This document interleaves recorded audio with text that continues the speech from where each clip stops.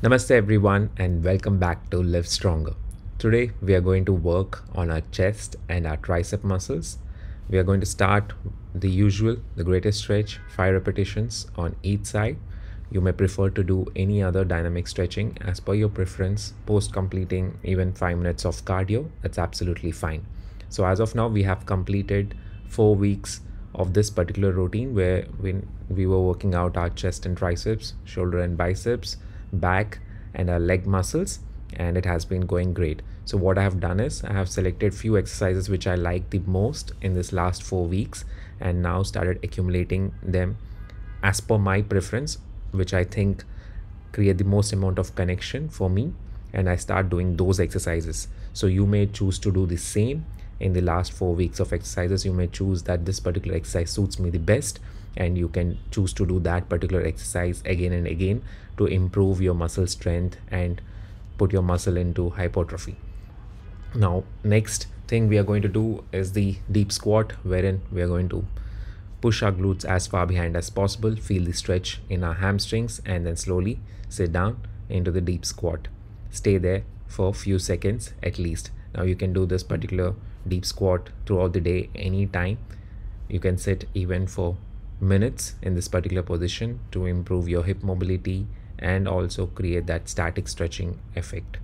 Post completing my dynamic stretching part, I moved on to my first exercise, which is a flat bench press, wherein I have done 3 sets of these, 15 repetitions first, then 6, then 6. For the first 15 repetitions, I have chosen a challenging enough weight wherein I'll fail at the 15th rep, and for the next few repetitions, I have taken heavier weight as much as possible to achieve those 6 repetitions under extreme load.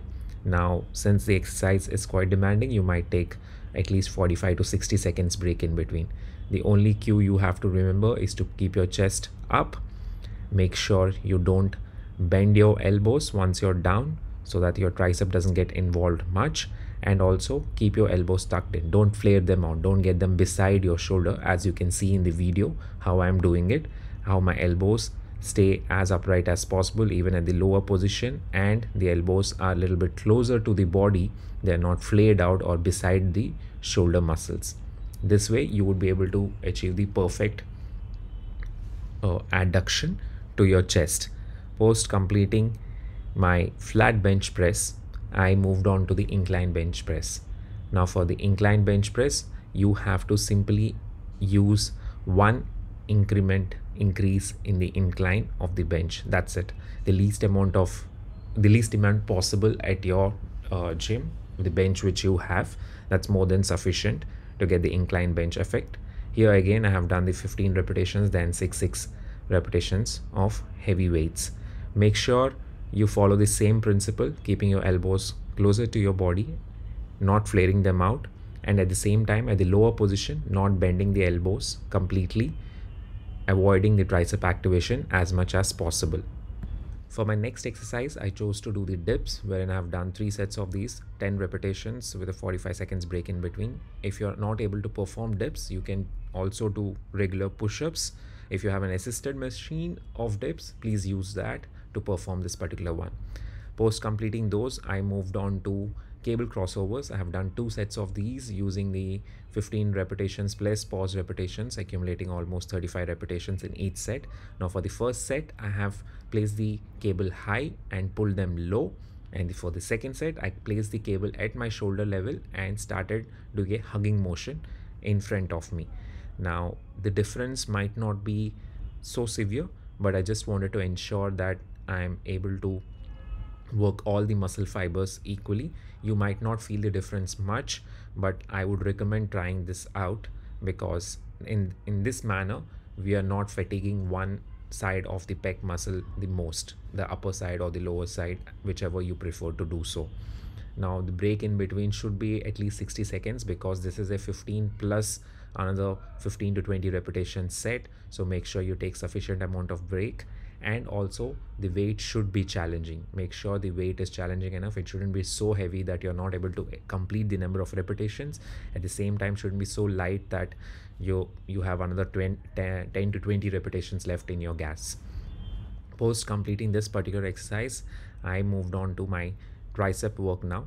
For in the tricep work, the first exercise which we are going to do is the incline bench tricep extension. Basically, you set the bench up at an incline, maybe at 45 to 60 degrees, and then take a barbell, push it behind your head, and start doing the tricep extensions. Now I have done a set wherein I included failure repetitions also. So once I failed in this particular position, I brought it down to a regular skull crusher, tried to do it as many repetitions as possible, and once I failed there, I started doing it, taking it behind my head, and got as many repetitions as possible, as you will be able to see right now. Once I'm done there, I moved into the skull crushers, wherein my tricep is a little bit more relaxed. It doesn't have to be at a stretched position always. And once I'm done with the regular skull crushers, I've taken it behind my head to get a little bit more depth, while giving it a little bit more time to recover. And that manner I have done 2 sets of these.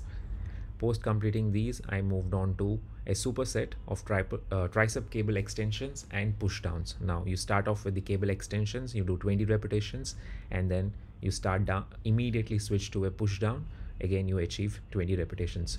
Once again, it's a high volume exercise, so you need to take at least 60 seconds break in between. So make sure you give enough amount of time for your muscle to recover, so that you're able to do the effective reps with enough amount of weight on the cable. Otherwise, you will start hitting failure way sooner, or you would choose a very less amount of weight and not feel so much amount of work being done. For tricep cable extension, it's a very easy exercise. You just put up the cable at the mid level and start trying to pull the cable as high as possible.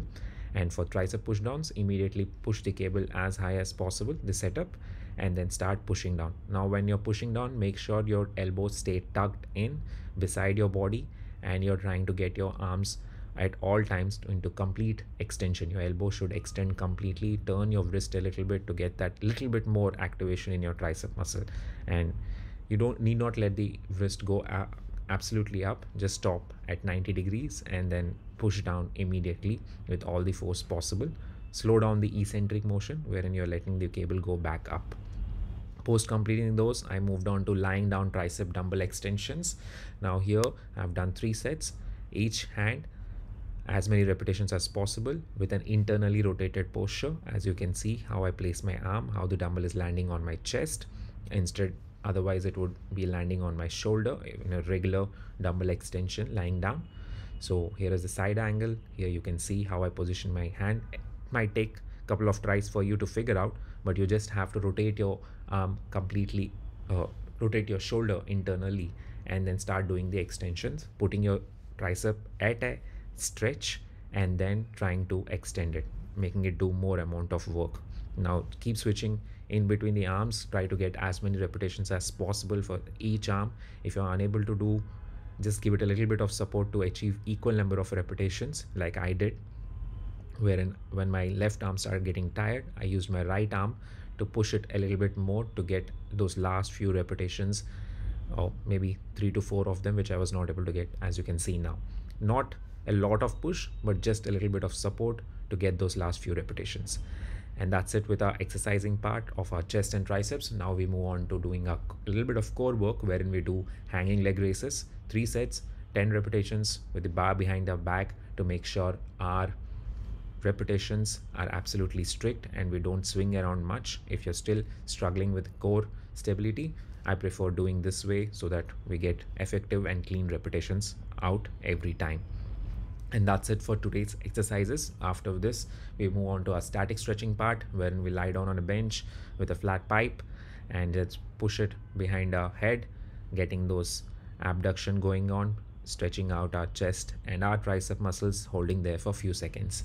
Thank you so much for joining me. If you did like the video, please do drop a like. If you haven't yet subscribed to the channel, please do subscribe. If you have any kind of feedback, please do drop a comment and let me know if you need me to add any exercise or show you any kind of exercise which you prefer to do so. Again, thank you so much for joining me. I'll be putting out the next video soon. I'll see you in the next video. Meanwhile, you have a good day and a great workout.